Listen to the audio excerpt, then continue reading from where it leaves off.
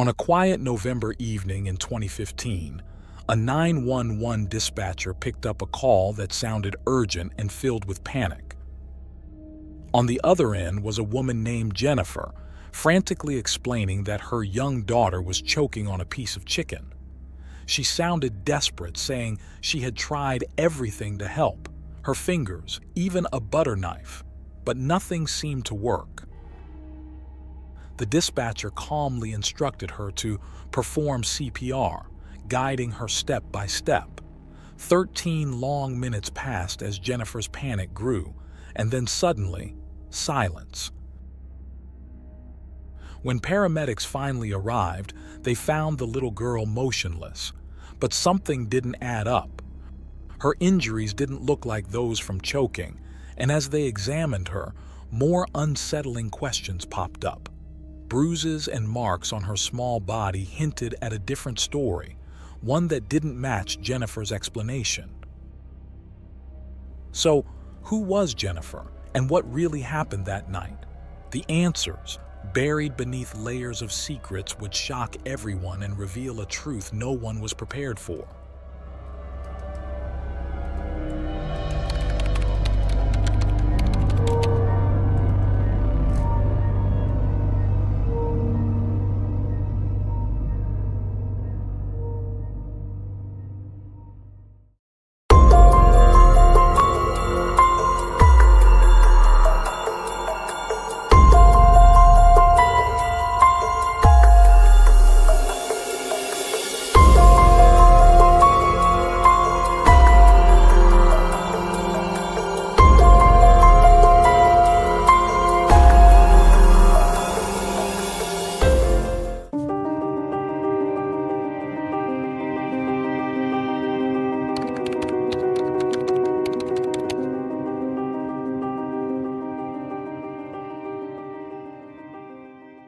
Layla Marie Daniel was born on July 18, 2013, in Georgia, USA. Her parents, Tessa Daniel and Anthony, faced challenging circumstances early in life.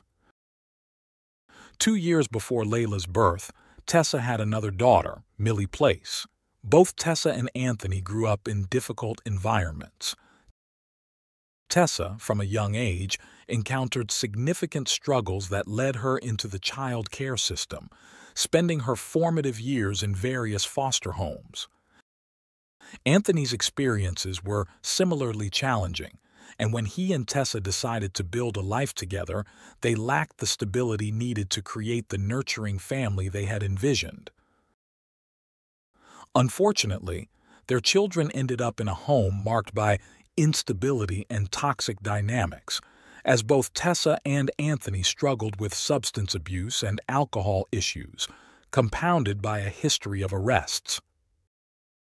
In light of these conditions, Child and Family Services in Georgia began conducting regular home visits.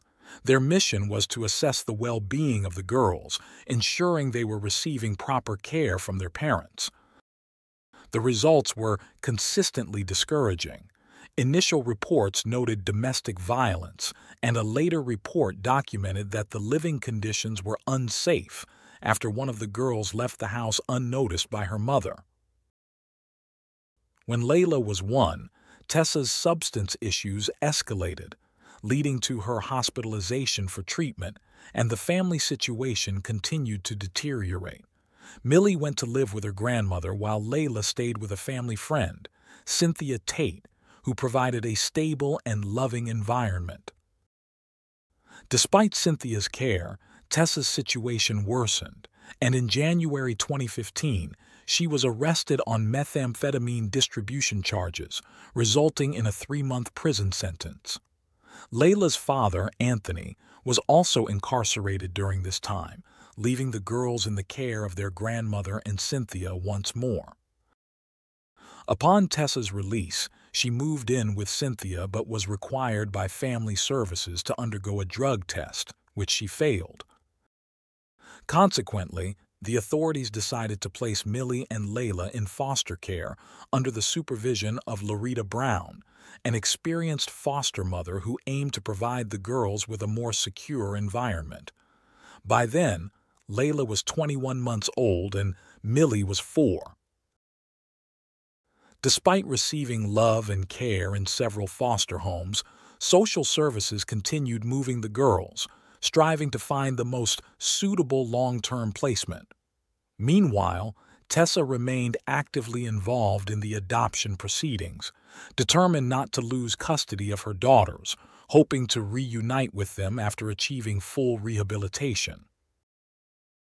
In May 2015, Millie and Layla were placed with Jennifer and Joseph Rosenbaum, a couple eager to provide temporary care, despite not being formally designated as foster parents by a placement agency.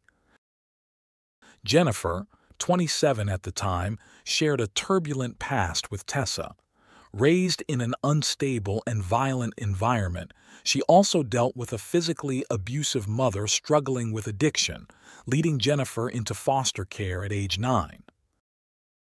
Despite difficulties controlling her anger and a history of altercations, Jennifer eventually found direction, graduating high school and enlisting in the Army.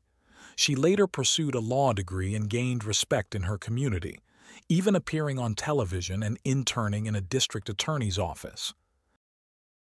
In 2009, she married Joseph Rosenbaum, whom she had met years prior within the foster system. By the time of their wedding, Joseph was working as a corrections officer. Their relationship was seen as complementary, with Jennifer being assertive and controlling, while Joseph, who suffered from cystic fibrosis, was described as gentle and reserved. This complex situation became an opportunity for Jennifer to craft an image of herself on social media as a savior, portraying both her and her husband Joseph as fighters overcoming adversity. With Joseph's struggle against cystic fibrosis, a disease that often significantly shortens life expectancy, Jennifer found herself particularly determined to build a family. Due to the illness, many men with cystic fibrosis are unable to have children, yet Jennifer was resolute in creating a family of her own, announcing her intentions publicly and making clear she would stop at nothing. Their first application to become foster parents, however, was denied. Jennifer had used her maiden name, and officials discovered her history in the child welfare system, including reports of physical mistreatment. This background disqualified her as a candidate for temporary motherhood. Undeterred, Jennifer submitted a second application under her married name, hoping her history would remain hidden. This time, she was asked to attend foster parenting workshops, and a detailed background check was initiated. Jennifer, however, was unwilling to be evaluated, seeing herself as an exceptional candidate given her own challenging upbringing and rapid achievements. She believed any child would be fortunate to have her as an adoptive mother, and the assessment process infuriated her. In a heated phone conversation with a child services worker, Jennifer lost her composure, responding harshly and even issuing threats. Her application was immediately denied. But in April 2015, while working in the courthouse, Jennifer spotted a familiar face, Tessa's grandmother. Seizing this opportunity, Jennifer conducted her own unauthorized research into Tessa's case, uncovering everything about the ongoing adoption search for Layla and Millie and Tessa's role in the process. She crafted a meticulous plan, contacting Tessa through social media and rekindling their connection from childhood. Presenting herself as a compassionate figure, Jennifer offered to take in the girls, promising them a loving home. At that time, Jennifer's life seemed almost ideal. She was preparing to run for a county commission seat in her third year of law school and had gained a promising reputation with a strong social standing and financial security. Her life appeared to offer a world of possibilities for Layla and Millie, convincing Tessa that this was the right choice.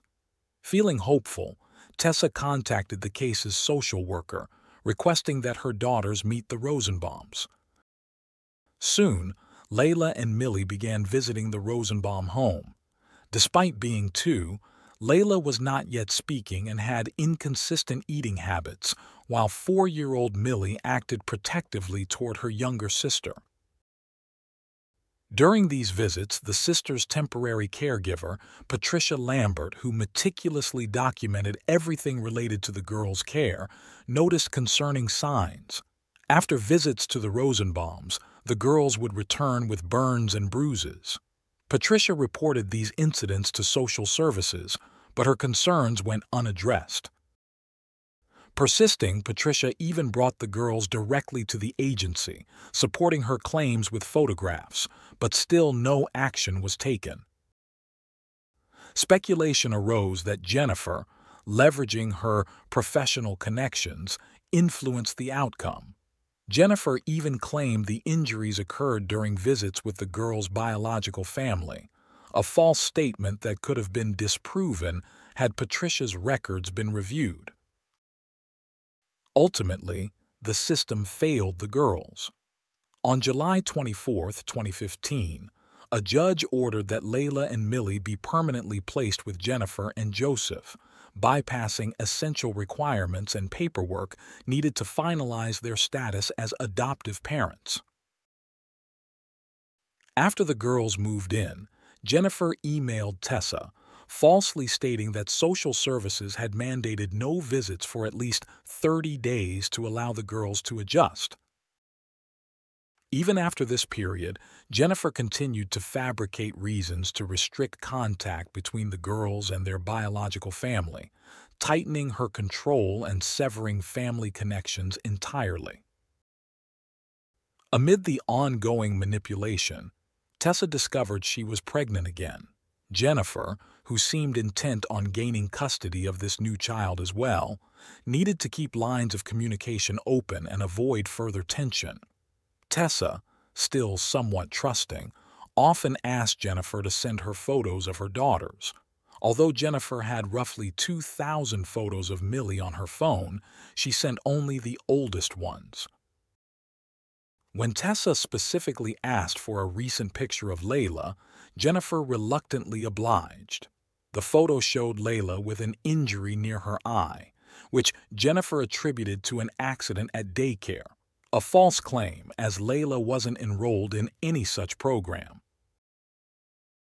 The case was overseen by a social worker tasked with making monthly home visits, documenting observations, and conducting private interviews with each girl to assess their physical and emotional well-being. However, none of the reports from these visits indicated any signs of trouble. Then, in August 2015, a neighbor noticed bruising around both of Layla's eyes. Jennifer explained that Layla had fallen down the stairs and hit her nose. Unconvinced, the neighbor, a nurse, urged Jennifer to take Layla to the children's hospital immediately. Hours later, realizing Jennifer hadn't sought medical care, the neighbor confronted her again, stressing the potential severity of head injuries in young children. Jennifer promised she would go the next day. Such concerning incidents continued. In October 2015, Layla sustained a leg injury, later diagnosed as a fracture at the emergency room. Jennifer claimed it happened during a gymnastics class at her grandmother's house, a statement that was later disproved when it was revealed Layla wasn't enrolled in any such activity. Then, on the night of November 17, 2015, a 911 operator received a frantic call from Jennifer. She reported that her young adopted daughter was struggling to breathe, supposedly choking on a piece of chicken. For over 13 minutes, the operator provided CPR instructions, but Jennifer claimed she was too afraid of performing the procedure incorrectly. In her panic, she described trying to dislodge the food with her fingers and even using a butter knife. Tragically, Layla passed away moments before paramedics arrived. Upon arrival, paramedics attempted resuscitation, but it was too late. They noticed concerning injuries on Layla, including marks on her back. When asked about them, Jennifer claimed she had no knowledge of their origin, citing Layla's adoption. At the hospital, further examination revealed a disturbing number of injuries, prompting staff to alert social services and authorities. Millie was also brought to the hospital, where she was found to have bruises in various stages of healing on her hip, head, arm, and back, clear signs of child abuse. A nurse noted that while Millie's injuries weren't as severe as Layla's, they were nonetheless concerning. This discovery led police to investigate the home environment, eventually moving Millie back to Patricia's care. The following day, on November 18, 2015, an autopsy on Layla revealed extensive injuries, including numerous bruises and fractures. The cause of death was identified as blunt force trauma to the abdomen, rather than airway obstruction as Jennifer had claimed.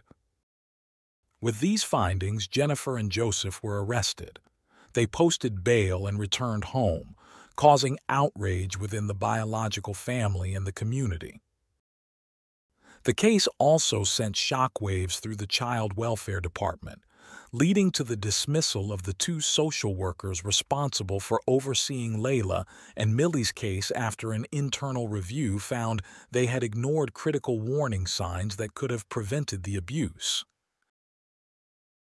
In July 2019, the trial against the Rosenbaums began, with 49 charges including murder, aggravated assault, and child cruelty in relation to Layla's death and Millie's injuries. Both Jennifer and Joseph pleaded not guilty, with Jennifer's defense claiming she unintentionally caused Layla's injuries while attempting to remove food from her throat. However, Millie's heart-wrenching testimony recounted specific incidents of physical punishment inflicted by Jennifer on both her and Layla, exposing the brutality of their treatment. In October 2019, both were found guilty. Jennifer was sentenced to life in prison plus 40 years, while Joseph received 50 years, with 30 in prison and 20 on probation. Jennifer appealed her sentence, arguing ineffective representation, but the state Supreme Court denied her appeal in March 2023. Layla's tragic death and Millie's harrowing experiences sparked intense public debate on foster care oversight and child protection laws, highlighting how a single failure in the system can lead to catastrophic consequences for vulnerable children.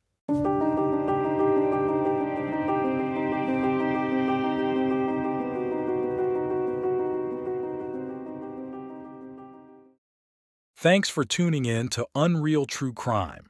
If you're intrigued by mysteries from around the world, check out our new channel, Latin Crimes, where we dive into the gripping true crime stories of Latin America. Don't miss out. Subscribe now for more thrilling investigations.